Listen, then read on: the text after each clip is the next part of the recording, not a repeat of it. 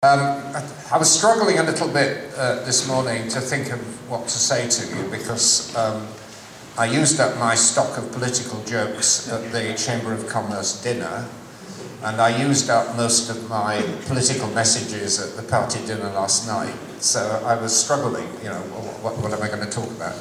And I thought I would basically use my time here to try to explain how I and our parliamentary colleagues are dealing with the three big topical issues of the day, one of which is this big scandal that's now engulfing Parliament, secondly Brexit, and the third, which is coming in a couple of weeks' time, which is the budget, which is an important defining moment and actually is an area that interests me, economics. So I'll talk a little bit about those three. But before doing that, I think it's quite useful to reflect a bit on the extraordinary way in which, you know, politics has been turned on its head in a very rapid way. I'd reflected that I was up here 2 years ago, in the autumn of 2015. I'd lost my seat in that awful election. I'd settled into a new lifestyle. I was writing books, talking to economic students, and I'd come up here for the Hexham Book Fair, which was launching a book I'd just written, the sequel to my book on the financial crisis. And when I look back on that time, this was a period when Jeremy Corbyn, I think, had just been chosen as leader of the Labour Party, widely regarded as a joke and a mistake and wouldn't last very long. I don't think at that point anybody had heard of Mr. Trump or cared or thought he was remotely likely to be anything. I had just written what I thought was actually quite a good book about the British economy and its future, which didn't actually mention the word Brexit. And I just passed through Newcastle, and they were deploring the way in which the football club was in the nether regions of the Championship. And now we're looking at a future where Newcastle United are probably going to be in Europe and Britain's going to be out of it. But also where, you know, individual futures have changed, in my case, very radically. I mean, one of the things I haven't told many people about, which was that in the aftermath of the 2015 election, it was suggested to me that I should perhaps join Alan Beath and John Shipley and others in the upper chamber, and I thought briefly about it and thought it was quite a flattering idea. And then lurking at the back of my memory was the fact that a few years earlier there'd been a vote in Parliament on House of Lords reform. And I think the party's approach was, you know, as good Lib Dems, was a fairly gradualist, reformist thing. But I remembered that on that afternoon, I'd had a rush of blood to the head, and I'd followed Jeremy Corbyn, Dennis Skinner, and John McDonnell into the revolutionary lobby to abolish the whole thing. And this would not look good if I then accepted the ermine. So I finished up remaining as a commoner, and I'm here, right?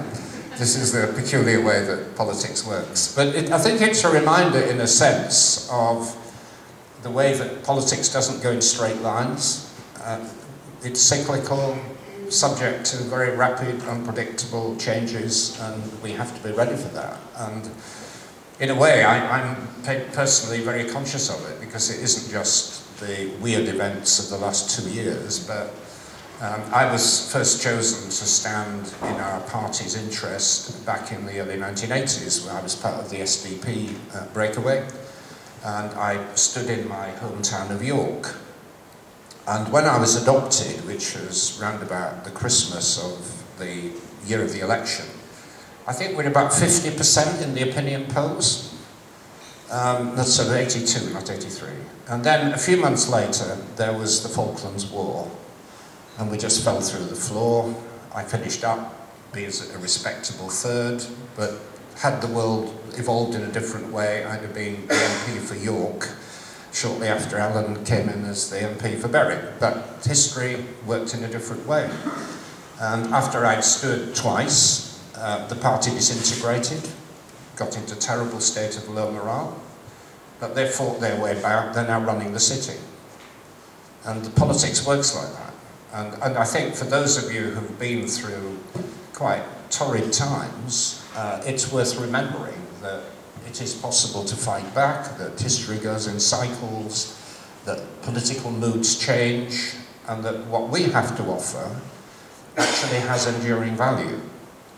And a few minutes ago, I was just introduced to two of the really very distinguished members of the party who, raised it up in the 70s, stood as candidate in one case and helped Alan get elected in the 70s, and are still here and still with us. But at the same time, one of the things that I've realised when I've been here is the potential of the next generation. Talking to the guys in Sunderland, Niall and Stephen and their team, all in their 20s, who are winning seats, reinventing the old style of community politics in a new way. And to my mind, the highlight of my visit, and I talked briefly about it last night, was visiting the university, and which some Lib Dems tend to regard as a no-go area. But actually, I was promised 20 students, and 200 turned up. I'm very positive, very keen. I met them last night after the dinner, and they're getting large numbers of recruits who want to come and help in the local elections. So, we have the memories, we have the good times of the past, but we've also got big potential for the future and a lot of people who believe in us. And I think we've got to keep that very much at the front of our mind.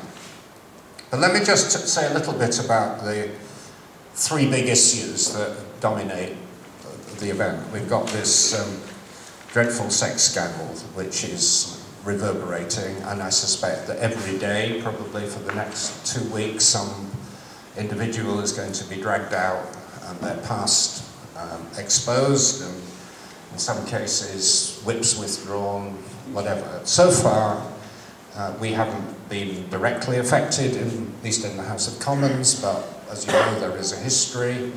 We have had ex-MPs who have done things they shouldn't have done. We're all going to be reminded of this. Members of the House of Lords, one's been mentioned, another is hinted at. So, there's no hiding place for any of us. None of us are wholly up and down. This is a pervasive problem. And I think there are two elements to it. I think one is a kind of systematic boys' club approach, which has operated in Westminster for many years, standards of behaviour that some people thought were acceptable even if they weren't 10, 20 years ago, and which have been continued unchecked, and which are now being exposed and are clearly ugly and unacceptable. But underneath it, something which is worse, which is the abuse of power, and the fact that MPs, like some business people, like barristers, are effectively self-employed, and they have people who are dependent on them. We don't have the standard processes of big companies or civil service, and abuses have been allowed to flourish without any checks on it. So the question now is what we do about it. And I'm deliberately raising this here because at the moment this is posed as an issue for members of Parliament, which of course it is, but it's also for the party as a whole, because these issues arise in local government, they arise in local associations, and as a party we have a duty of care to people who come within our organisation. It's great that we have the largest ever membership. We're now well over 100,000, bigger than the Tories, we think. But we have a duty of care to the people who join, and we have to deal with this properly. And I'm going to a meeting on Monday with the Prime Minister, Corbyn, and to agree an approach which we have to adopt. And what I want to be able to tell them is that although the Lib Dems are no better or worse than anybody else, we're not going to try to be superior, we have learned lessons and we have got systems in place that are, I wouldn't say better, but more advanced than elsewhere in the political system. And we did introduce, after the scandal we had 4 years ago, an arrangement at present. I don't know how many of you were aware of it, but within the party there is a pastoral care officer based at headquarters, and if people are bullied, subject to harassment, talking overwhelmingly about women here, they have somebody to go to outside of line management who can investigate, take the side of the person who is being harassed. And to the best of my knowledge, this is a system that has been quite widely used, I mean, not in Parliament, but in ordinary party associations, and has worked well. And we have to ensure that throughout mainstream politics, this is the kind of arrangement that parties have and which we have in Parliament. But, you know, as I say, this is a scandal that could well grow and grow and grow. And it is in danger of completely undermining confidence in democratic politics. We almost were submerged by this in the expenses scandal just over a decade ago. It's now happening again. And it's incumbent on us as a party to make sure that we get this absolutely right. And I think we're in a reasonably good place, but any feedback from you or any thoughts from you would be appreciated. But I think there's another angle to this, which is political. We may find that in the next few weeks there are going to be a spate of by-elections. I don't know what will happen. Sheffield Hallam are now on kind of battle alert. There are others which may be coming through the system. We may have to be prepared to fight elections which we didn't anticipate, and we don't have a vast stockpile of money. But I hope that when or if the situation arises, we will go into battle, because actually this is an opportunity to put ourselves back on the political map. Maybe. And the other big political implication is that at a time when the country is in desperate need of good political leadership, the Prime Minister, the government are weaker than they have ever been. I mean, Theresa May is just surviving. It can't be said to be doing anything more. She's now obviously completely dependent on this man with the tarantula, who is the Defence Secretary. I mean, it is almost beyond fiction. I mean, the idea that somebody gets a top job in the government because they've got a little black book with a lot of compromising names in it is not terribly reassuring from a democratic point of view, but it shows how weak the government is. And, you know, at a time when democracy is struggling to establish its legitimacy, and at a time when we're embarking on the most important negotiations that the country's had in a generation or more. So that's all I have to say about that subject, but it does segue immediately into the issue of Brexit, which is important for us as a country and is especially important for us as a party, because this is one of our defining issues. And the Liberals and the SDP separately and the Lib Dems as a whole have always been the party of Europe. It was something that we committed ourselves to, partly because of the practical economics of the common market and then the European Union, but actually because it represented something bigger and better.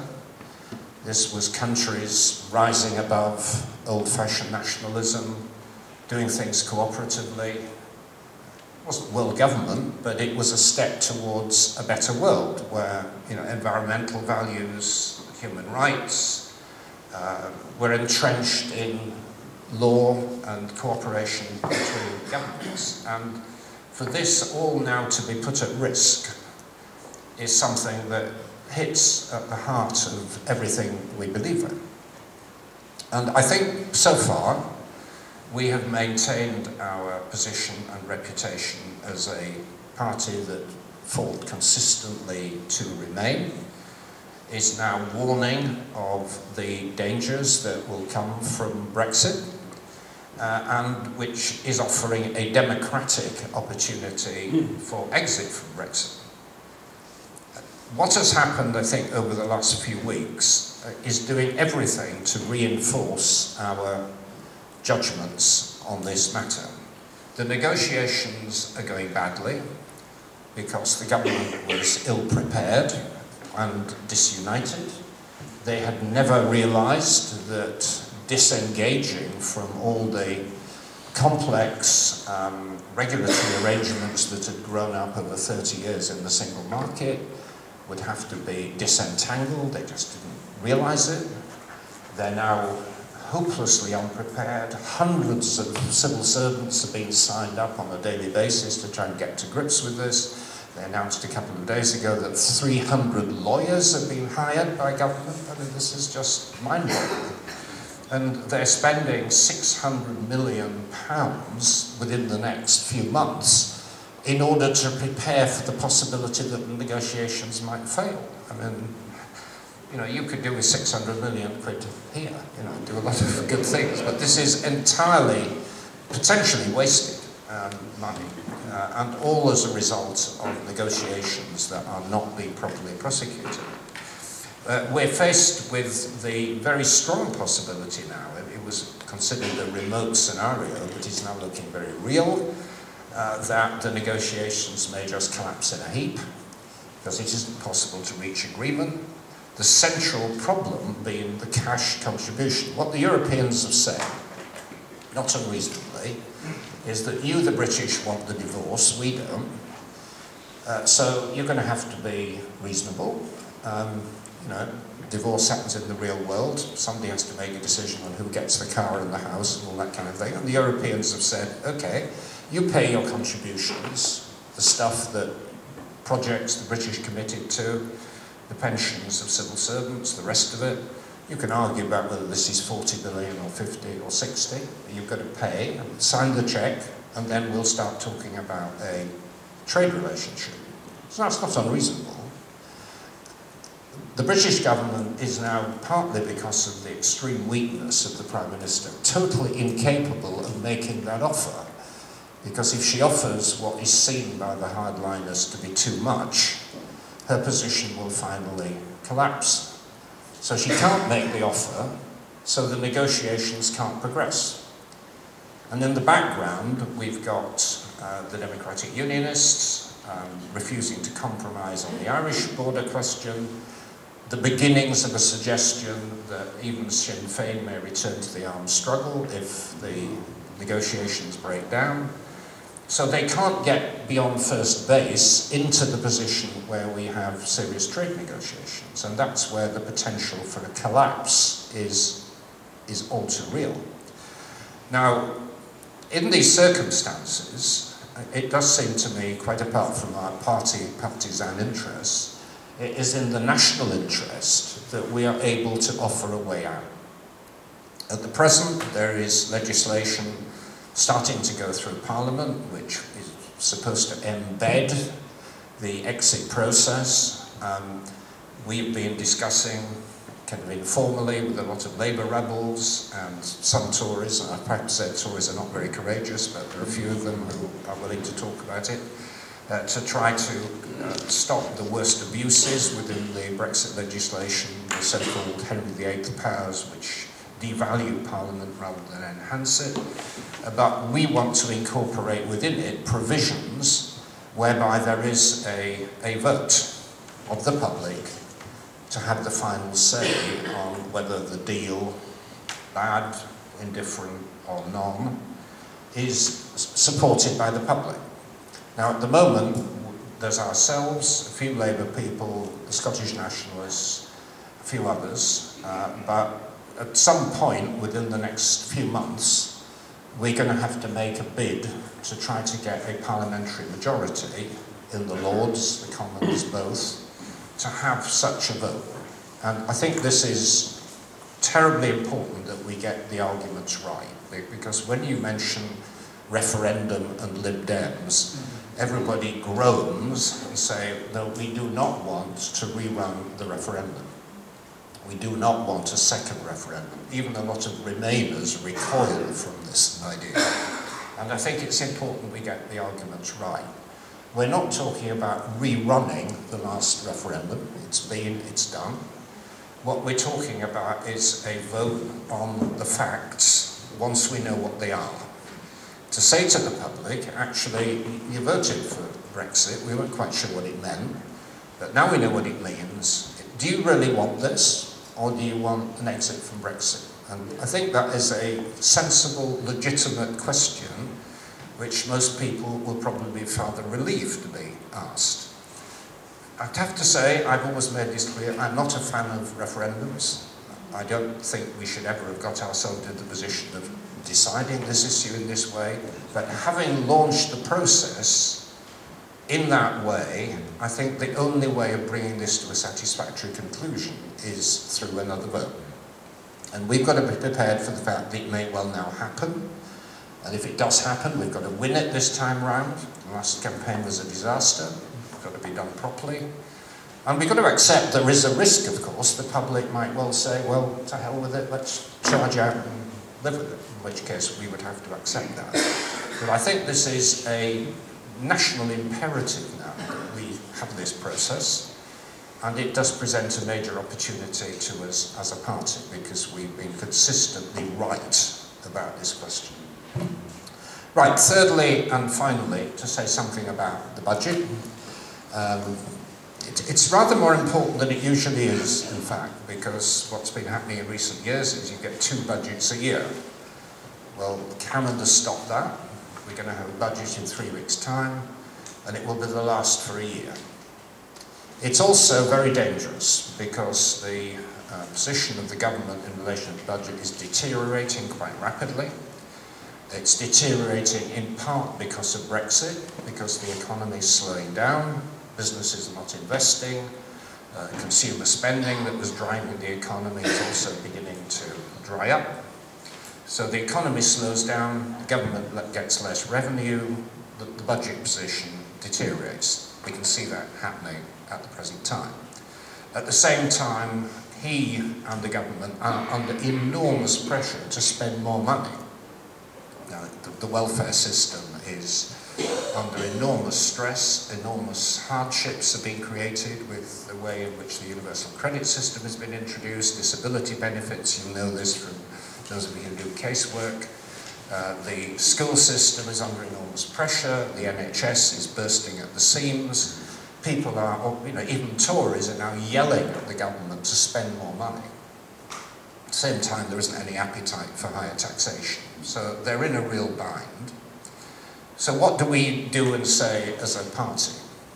I think there is an enormous scope for a sensible party that says, on the one hand, we do need a fairer society, we do need better public services, and we've got to pay for them. But at the same time, we don't believe in fairies and magic money trees and vast amounts of money being spent with no revenue being raised in the Corbynite style. Which is, in other words, which is a believer in public services and fairness, but also believes in sound money. And those of you who've been in local government have had to operate in that harsh, real world. So I think there are various things I will want to argue within that framework. I think the first is there is a considerable scope for relaxing what's sometimes called austerity in an economically sensible way. You've got to distinguish between what the Anoraks call current spending and investment. These are not the same. And what the government could be doing is borrowing to finance investment in sensible public activities like social housing and in transport. And this is different from spending on the civil service. These things generate an income, they generate an asset. You can actually drive down government debt if you invest sensibly. And what I will be arguing is we should be freeing up Network Rail to get on with railways investment. Very important, metro on Tyneside is an obvious thing to do. It's an economically sensible thing to do. It's not wasting money. and at the same time, a lot of investment in public sector housing. The housing crisis is absolutely appalling. Here it's more around the lack of social housing. In the south of England, it's more about affordability and private ownership. But either way, a vast amount of housing has to be built. The government's got to drive it because developers are not doing it. And this is something that can be done. Even the community secretary is now going around publicly saying the government's got to borrow large amounts of money, so far being stamped on by the Treasury, but we should support that. So the first thing I will be pushing for is a lot more public investment. I think the second is we do need to stand up for public services, but to argue they've got to be honestly financed.